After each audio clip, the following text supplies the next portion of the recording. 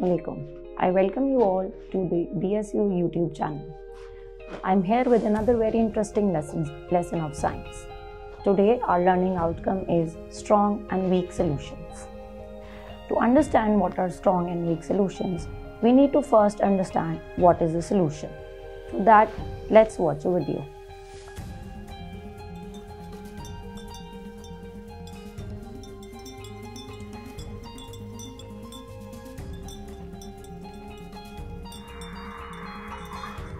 As you can see in the video that there is some water and we have mixed sugar in it. Now as we are mixing it, you can observe that the sugar is getting transparent and you cannot see it. And after some time you can see that the sugar has completely disappeared. After watching the video, I'm sure you're wondering that where did the sugar go when we were mixing it? The answer is dissolving. When we dissolve sugar in water, the sugar particles collide with water particles and gradually they spread evenly in the solution and become microscopic. That is why we cannot see the sugar particles anymore. As you already know that the particles of solid are tightly packed. But when they dissolve in a liquid, the space between the particle molecules grow. The molecules begin to move more freely. We may not be able to see the evidence of the particles anymore, but they are still present in the solution. To understand this, we need to know what is a solute and a solvent. Solute is a substance that can be dissolved by a solvent and create a solution. A solute can come in many forms. It can be a gas, liquid, or a solid. A material in which a solute dissolves, resulting in a solution, is called a solvent. We always find solvent as a liquid, but it can also be a solid, a gas, or a supercritical fluid. So the solution is a homogeneous mixture of one or more solutes dissolved in a solvent.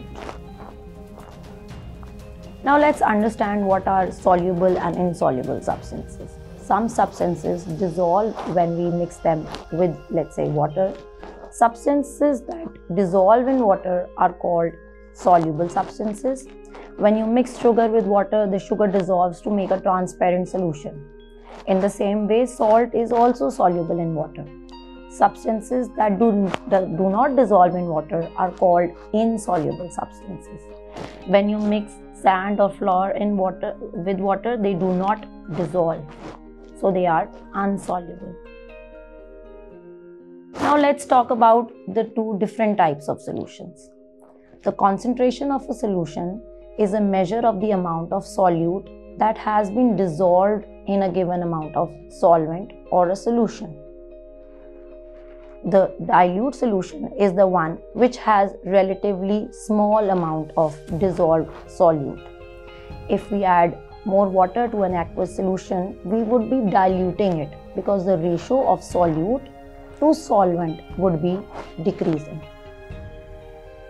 A concentrated solution, on the other hand, is a relatively large amount of dissolved solute. If we are heating a solution, causing the solvent to evaporate, we are actually concentrating it because the ratio of solute to solvent would be increased. Now let's see some demonstrations in order to understand what is a dilute solution and what is a concentrated solution. Today we are going to show you an experiment related to dilute and concentrated solutions. So I have these two beakers and I have taken equal amount of water in both of the beakers, that is 100 ml. We are going to do a fair test. So for that we need to keep all the variables same. The temperature of the water is the same, the amount of water is the same, just the amount of the solute that we are going to dissolve in this water is going to be different. In the first beaker here, we are going to put 1 teaspoon of the solute, and on the other beaker we are going to put 2 teaspoons of the solute, and then we are going to mix them both.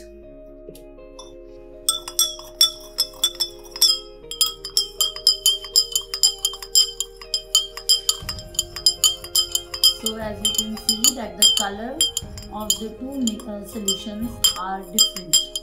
In the first one, the solution is light red in color, and the second one is dark red, which shows us that the first one is a dilute or a weak solution because it has less amount of solute in it, and the second one is a concentrated solution because it has more amount of solute in it.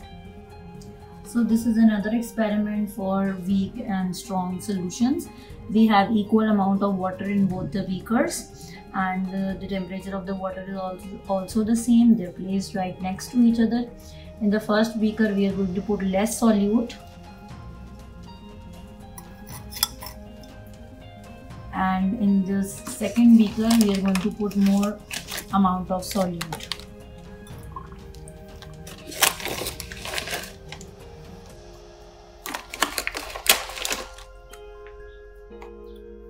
And then we are going to mix them.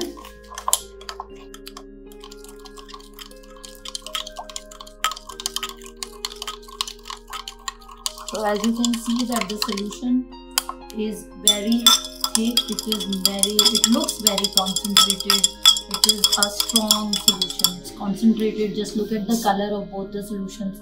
It is light yellow, and this is dark yellow orangish. So this shows us that the first one, which has less amount of solute, is dilute solution, and the one which had more amount of solute is a concentrated solution. So after watching the video, I'm sure you are able to understand the difference between a strong solution or a concentrated solution and weak solution or a dilute solution. So we can conclude that a dilute solution consists of less solute and more solvent, while a concentrated solution consists of more solute and less solvent. Thank you.